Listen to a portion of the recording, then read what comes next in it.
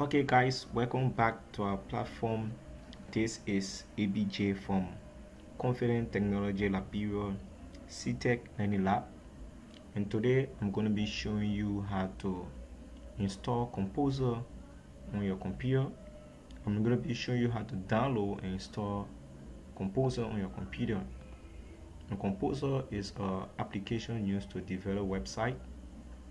So I'm going to walk you through the steps.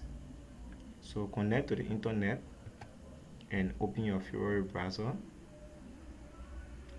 and go to Google and just type Composer download. Now as you can see, this is the source of Composer download, and as you can see, we will take download.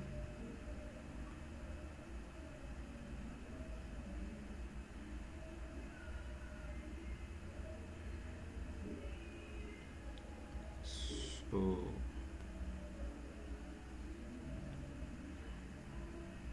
Composer is downloading, so we will wait until the Composer download. Okay guys, so go to download,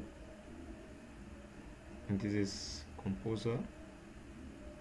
Double click, take next, accept the license agreement, and take next.